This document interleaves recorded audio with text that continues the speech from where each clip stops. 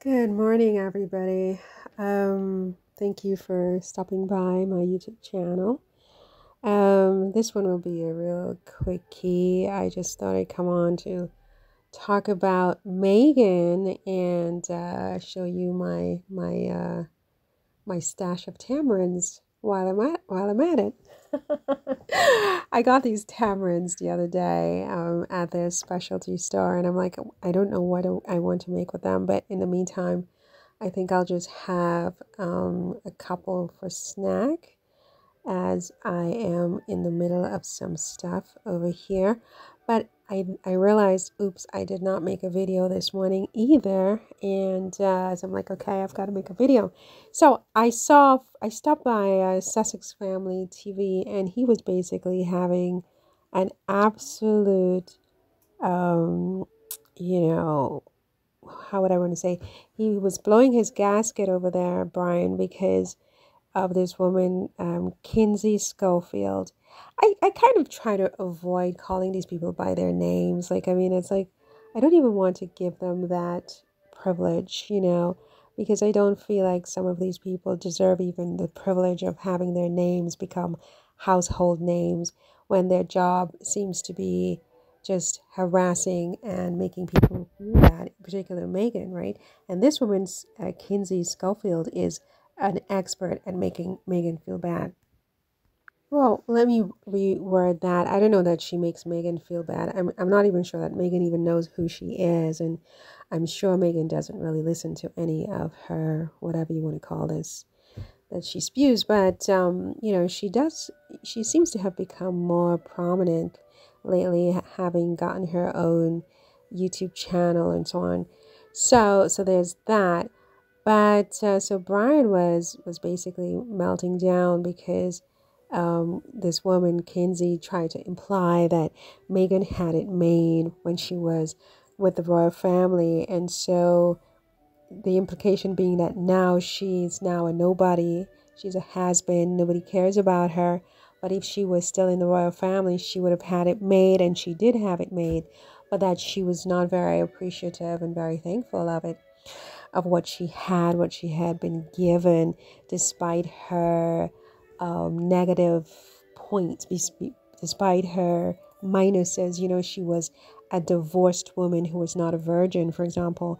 And this woman, Kinsey, talks about the fact that Princess Diana was a virgin, and I guess Fergie was a virgin, and I guess Queen Elizabeth was a virgin, and I guess Kate Middleton was a virgin.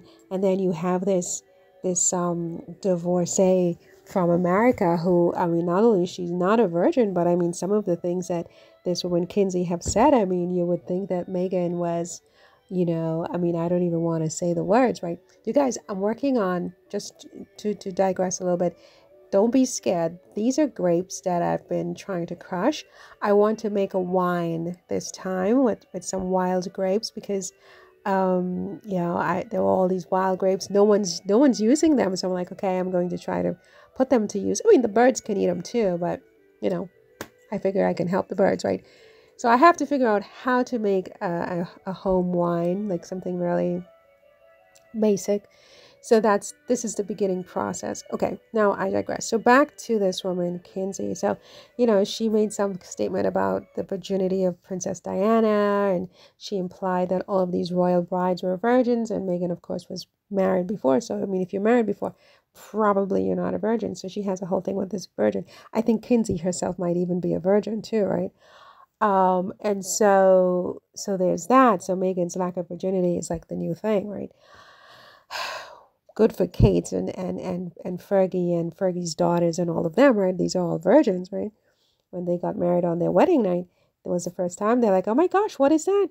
Oh, what's that dangling thing? Oh my God, I've never seen one of those before. Oh my God, what is that? Oh my God. Okay, so I'm imagining that that's what they were doing on their wedding nights. And then there was the expert Meghan, who was not a virgin. Anyway, that all being said, what do I have to say about any of this? I really don't have anything to say about it. I think that Kinsey may be well served if maybe she tries to infiltrate the royal family in a different way. She seems to believe that she would have been a better wife for Harry Harry seems to be taken, at least for the moment, with his wife Meghan.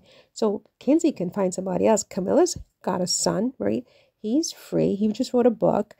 There are other people in the royal family. She can infiltrate in that way and get in there and show us how to be a virgin royal bride, right? She doesn't have to, stick herself like a snail, like a wood slave on the Duchess of Sussex, Meghan, because the fact that Meghan was not thankful is Meghan's business. Meghan moved on to something better for Meghan. If Meghan really wanted to stay, I imagine she would have stayed, and she would have insisted that her husband Harry stayed if it was that important for her to be this princess, be part of this royal family, this, that, and the next. It seems to be infinitely more important to Kinsey and her ilk to have these titles and to have this lifestyle. So I would suggest that she infiltrates. I mean, she has, a vagina. I don't know if it's a virgin, but put it to some use, right? Go in there, get things done. Stop throwing stones at Meghan. Meghan moved on to something that she likes better for her. And I think every woman should have what she thinks is best for her. If she wants a royal husband, go get that. If she wants to be by herself, do that. Whatever. But don't sit there casting stones at another woman and aspersions on her lack of her hymen. Is that what it's called? Because you are so racked with jealousy. You even superimposed your face on this woman's engagement photo with her husband, then fiance. So we know what you're thinking. Go get your own husband. You've got a vagina. I don't know whether it's virgin or not. I don't know what business it is of yours.